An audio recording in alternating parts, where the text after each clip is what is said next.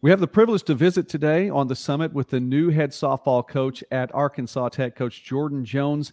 Coach, you are coming into a fantastic program, a historic program, and we're going to talk a little bit more about really some of the great things that softball has done at Arkansas Tech in Russellville. But right now, I just want to say congratulations, a new job, and it's a great job. Yes, thank you. I am so excited to get down there. I cannot wait. I know, obviously the pressure is high, but the amount of talent that's still on the team and being able to take the foundation that they've built already and move forward with that and just keep hammering that. The goal doesn't change. I'm closer to home. It's somewhere I think, I really could be for a really, really long time. So I'm really excited about it. Well, the last time we had a chance to visit in this particular setting, you had just won your 100th game as the coach at Central Baptist, and I believe had done so more quickly than any other coach in program history. And so we had a chance to visit with that. You were at Central Baptist, and then most recently you spent a year at Mid-American Nazarene before making this trip to Russellville. Talk about your journey to get here. Yeah, it's been a crazy one. I just kind of look at where I came from and how I've come through. And I think, it's definitely a blessing. I think that I try to treat people well, and I love softball. I absolutely love it. To me, softball is so much more than the game itself. And so I've always tried to, just coach and use that and try to transfer that to my athletes and transfer belief into my athletes and empower them. So it's been a crazy journey. Obviously Central Baptist will always have a special place in my heart because it was the first one. And then I got the chance to come up to MNU, and here in Olathe, Kansas. And it's been awesome. These people, I literally cannot talk enough about the people up here, about our, AD coach, Todd Garrett. He pours his heart and soul into athletics at Mid-America, and it's really awesome to see that. I will always consider him a great mentor. My girls up here, it's funny because it's not the plan to go somewhere and leave in a year. It truly is not. It's never the plan. The plan was to get up here and stay at least 4 and build it. And I think, we were getting the culture change. The tide was turning. But when an opportunity like this comes up, where for me, it truly can be an end goal for me. I've never wanted, my goal isn't to go coach D1 at the highest level. It's just to be able to do what I love, and do it, somewhere where I can support myself and, truly make a full career out of it. So it's about the people, and it's not about the division for me at all. MNU was amazing to me. It was an emotional couple of weeks. I definitely have an inner turmoil about leaving these girls after 1 year.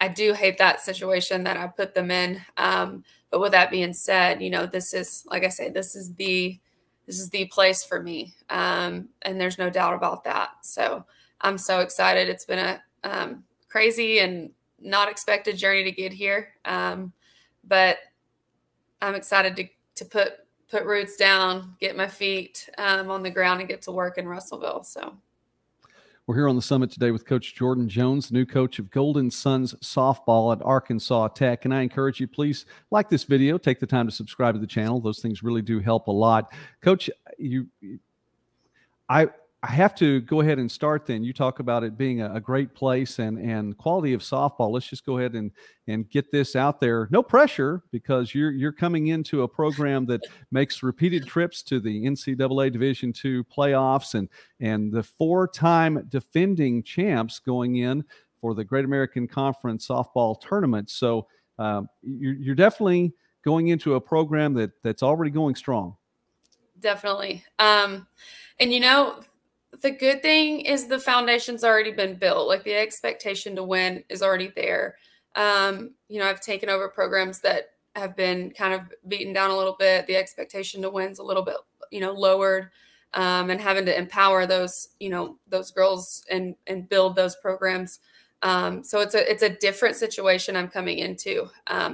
but I have spoken with each of the girls on the team individually, and I think this could be a good perfect storm kind of a year. You know, if I focus a lot on the pressure and the what they've done in the past, then it could really, I think, affect the way that I coach. But I'm going to stick to what I truly believe, and we're going to build the culture up. We're going to build a selfless culture where they're playing for each other and not against each other. We're going to run through walls. I mean, you're going to see some grit, and you're going to see a love for the game. And at every, you know, at Central Baptist and MNU, the goal was to compete at a national level and nothing less. So that goal's the same. That part's not new. The division's new, and I know, you know, everything ups a little bit here, but I'm excited to get after it. I'm not stressing out too much about it because I try not to focus on it too much. I try to just remember where my feet fall, remember what I believe is important, and we're going to stick to that and hopefully go get out of a regional.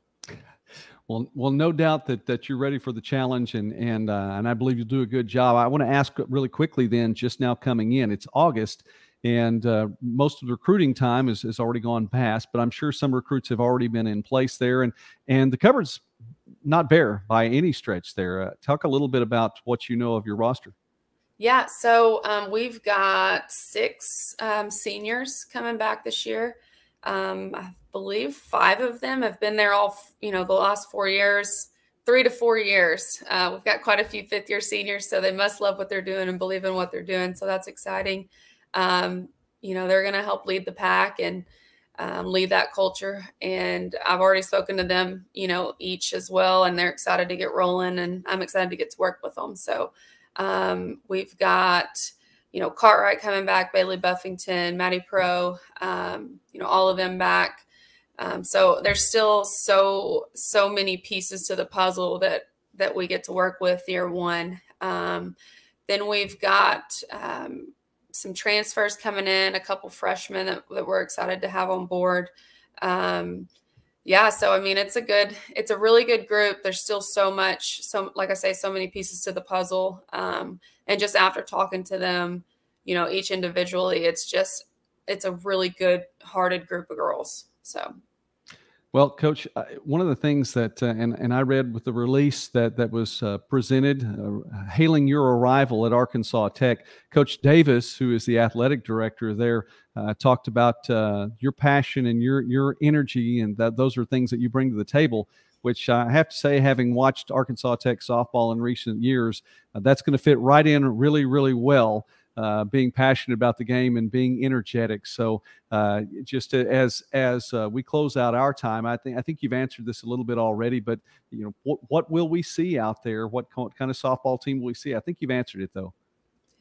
Yeah. Like I say, I'm hoping that you see a team that's different. I think softball these days, it just gets so monotonous and everything starts so early, and I won't get started on all that, but you know, it's not starting just yet. We still have a little football and volleyball first, but yeah, it's hard to keep.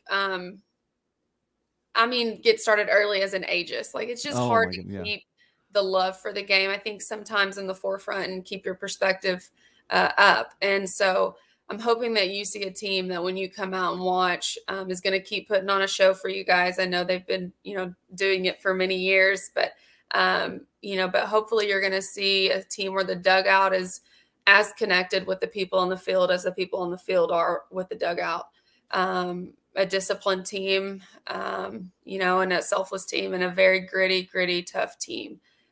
So I'm excited about it. I cannot wait. Like I say, I can't wait to get to work. I've been, of course, waking up before my alarm every day, just ready to knock things out and get rolling. And I'm ready to get in Russellville.